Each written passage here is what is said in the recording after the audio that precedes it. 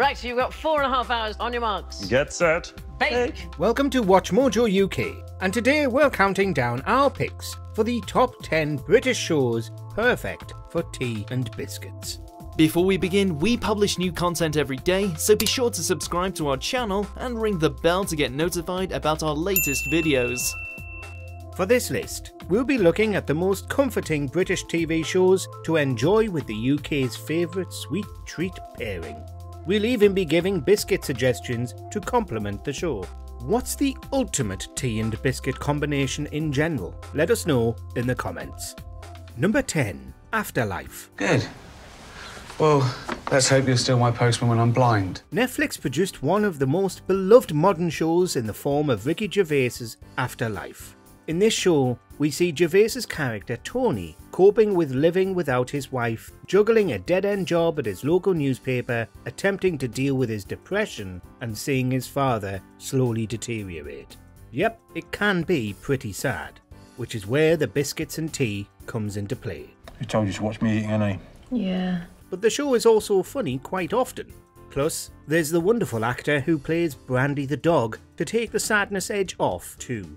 For this show, we'd recommend Chocolate Hobnobs. That extra cocoa magic will ease the more sombre moments until the next one-liner is uttered. Not everyone is out to get you, Tony. Number 9. Catchphrase. Press your button if you're ready. For almost 40 years, Catchphrase has been entertaining us on our screens. Yet, it's still an unsung programme for some reason.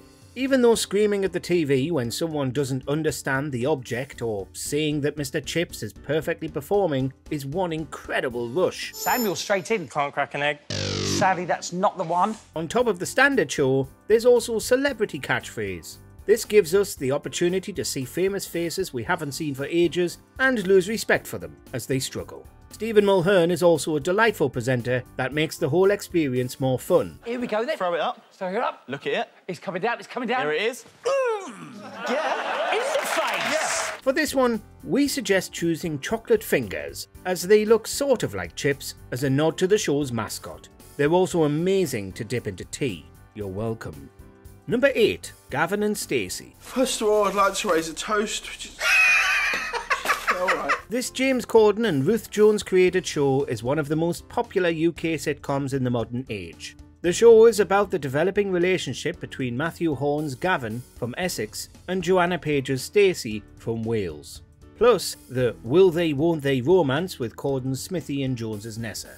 But the real highlight is Rob Brydon's Bryn. He steals the show whenever he's on screen. But we really want to know what happened between him and Stacey's brother Jason on the mysterious fishing trip. It is time for the truth. We are going to talk about what happened on that fishing trip right here, right now. Post your theories below. The easily digestible comedy from Gavin and Stacey means that digestive biscuits would be the ideal tea dipper. We choose it mostly for that wordplay, if we're being honest. In fact, forget it. I want no part of it. I'll order my own, I'll eat it in the car, I'm out. Number 7. Downton Abbey. Bates, you all right? Perfectly, my lord. The UK seem to love a good period show, especially if it plays on some kind of factual history. There are Victoria, The Crown, and the creme de la creme, Downton Abbey. This show follows the Crawley family at their vast estate. On top of the upper classes, the show also highlights the lives of the various servants. Oh, Papa. Did you ever think we'd get to this day? I'm not sure. Many historical events happen throughout the show, such as the Titanic sinking, World War I, and so on. This gives us a bit of historical trivia that we can later bore people at parties with. When watching Downton Abbey, we recommend the posh combination of Viennese whirls alongside Earl Grey tea. You see, Mr. Bates and I had a plan to get married this coming Friday. What? Number 6. Come Dine With Me. And these are the ingredients. Figs for Adam and Eve. On paper, watching normal people throw dinner parties doesn't sound like the most thrilling TV viewing experience. But when you realise that those normal people are British, which means anything goes, suddenly it's riveting programming. You know there's only one thing that I can do, and it's this. Oh, whoopsie! On top of the accidental comedy with people just being strange or having cooking disasters, there's also the drama on offer. because, of course, there's the chance to win the monetary prize at the end. So some contestants play tactically and give others low scores behind their backs, which can lead to incredible moments such as the "you won, Jane" situation. Jane, take your money and get off my property. For this epic mashup of a party, a competition and a cooking show, we recommend the extravagant Florentine Biscuits. Number 5. Countdown. Hi, Rachel. Hi, Sean. Could I have a consonant, please? This afternoon brain training game show has a bit of everything. It can get your noggin working overtime in trying to find words in a collection of vowels and consonants, or trying to use maths to reach a certain number.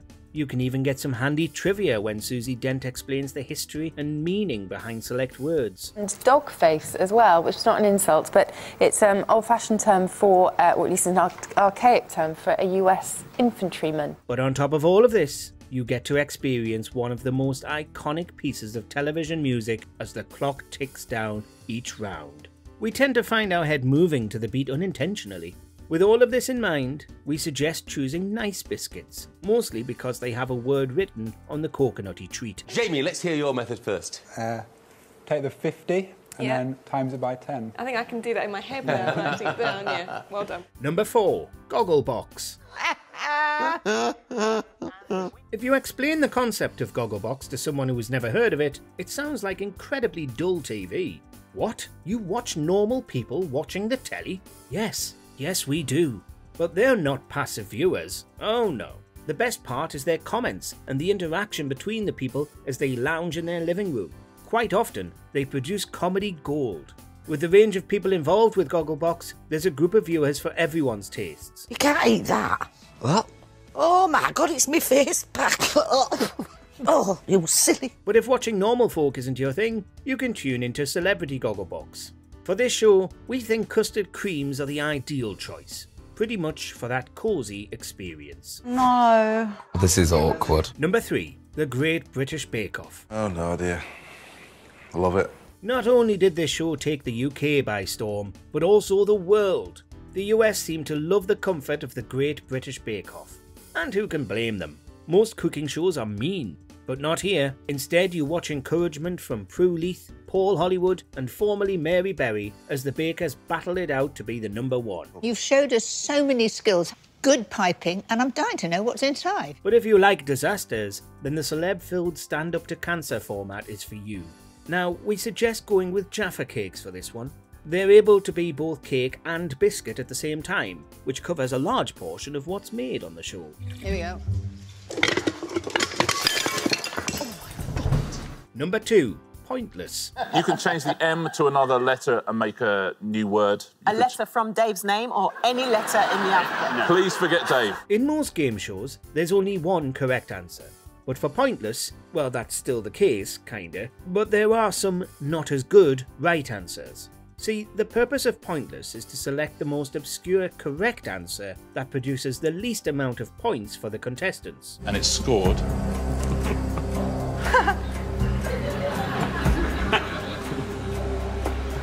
82 points. The aim is to have the lowest number of points at the end, hence the name.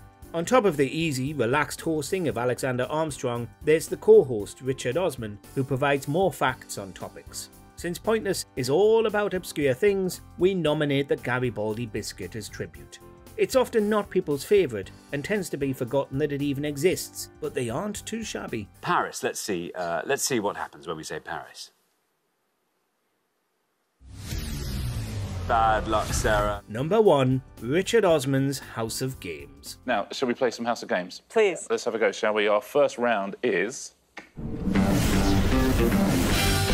Rhyme Time. Since we mentioned Richard Osman earlier, the soon-to-be former co-host of Pointless has been hosting his own game show, House of Games. For this programme, there are 4 celebrities taking part. Osman presses a button and a random game round begins. The round can have all sorts of rules, such as rhyme time, highbrow, lowbrow, and so on. Tell you what, if you get it exactly right, I'll give you 2 points. Wow, you're so generous. House of Games has that anything goes thrill to it that makes it enticing. The famous faces battle it out to win a distinct Osman-themed trophy that they can proudly put on their mantelpiece or hide away in the attic. For this show, we suggest McVitie's Family Circle selection box. If you choose with your eyes closed, it'll be as random as the show. Oh dear, I've made a terrible mistake. Oh, brilliant. Do you agree with our picks? Check out this other recent clip from WatchMojoUK and be sure to subscribe and ring the bell to be notified about our latest videos.